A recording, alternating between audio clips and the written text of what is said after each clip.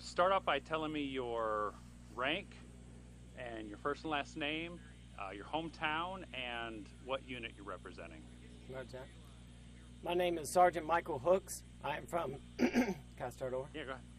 My name is Sergeant Michael Hooks. I am from the 130th Engineer Brigade, representing USARPAC, U.S. Army Pacific. My hometown is in southern Illinois.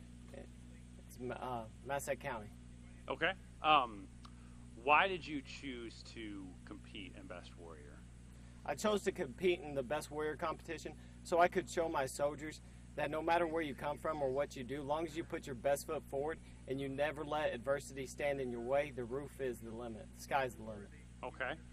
Now, this isn't a graded event. This isn't one of your lanes. This is just an interview so we can have a record of you being here. So you can relax a little bit. All right.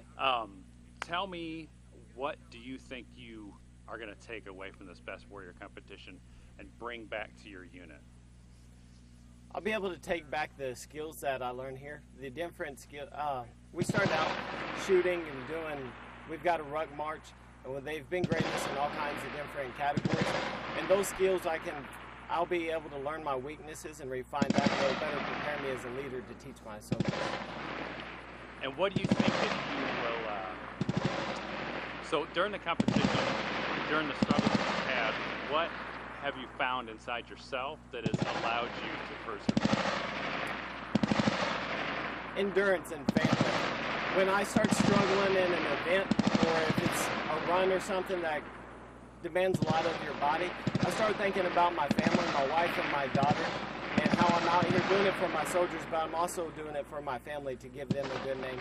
That gives me that extra little bit of push I need to succeed to the end. Okay, what are you gaining yourself? Like how do you feel about yourself being at this level of the competition? I feel good. I feel that everybody that I've competed with up to this level has been outstanding. I've learned something from every NCO that I've come in contact throughout this. Okay, and you mentioned your friends and family back home. How do you think that they're going to look at you differently now that you've competed at the top level of the Army?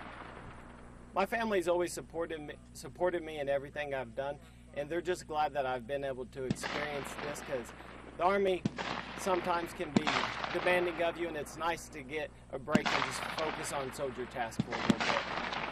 That's all I have.